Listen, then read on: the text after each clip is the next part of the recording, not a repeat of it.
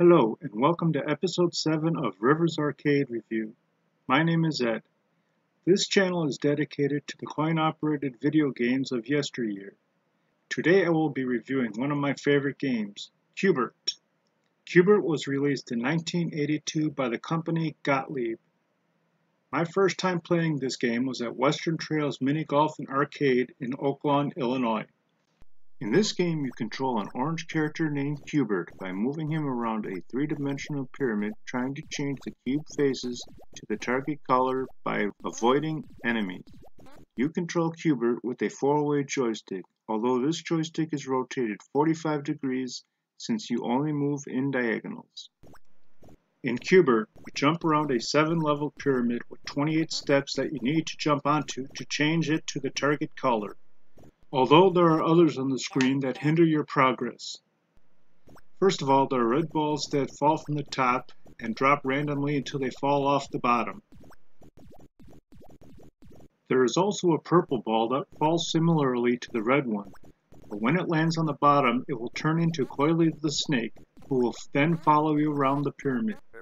Ugg is a purple enemy that appears from the bottom right of the pyramid and travels on the sides of the cubes.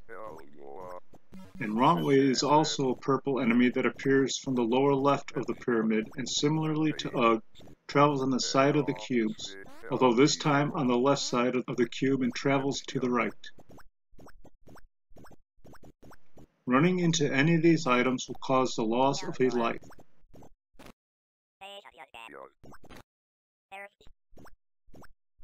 If you fall off the pyramid, you will also lose a life.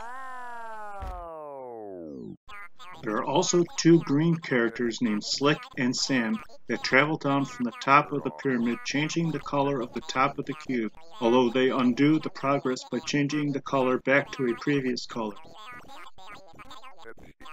Running into Slick and Sam will stop their nuisance changing the colors of the cubes, and you will gain 300 points. QBert offers one power-up, which is a green ball that falls similarly to the red one. If you catch the green ball, all enemies freeze for several seconds and you become invulnerable. You are now able to jump through the enemies, and it gives you a few free seconds to complete the pyramid. Another defense you have against Gottlieb is you can jump on one of the spinning discs and Gottlieb will follow you and fall off the pyramid, and you will be transported to the top. You are limited in number of transport discs per round, so use them strategically. You receive a 50-point bonus for every unused disc, but you'll get 500 points for luring Gottlieb off the pyramid, so it's more advantageous to use them.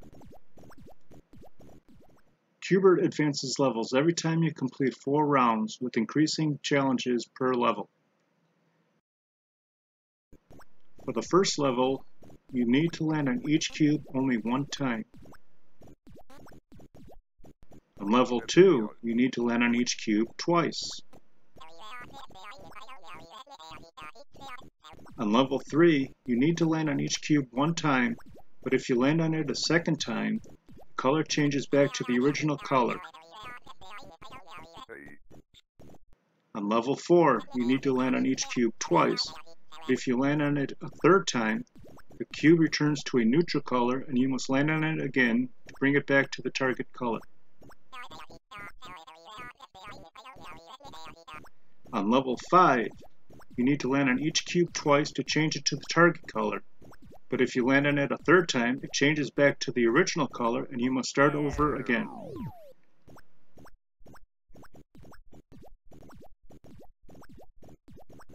Level 6 and above is the same as level 5 except a faster speed.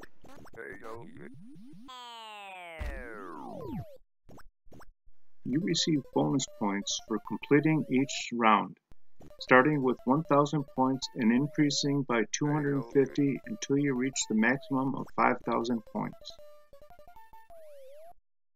I really enjoy playing QBert and still play it off in both MAME and in the field when I come across an actual QBert cabinet. I highly recommend this game because it's fun as well as challenging. Thanks for watching. I hope you enjoyed it. Please remember to hit like, share, and subscribe, and stay tuned for future videos.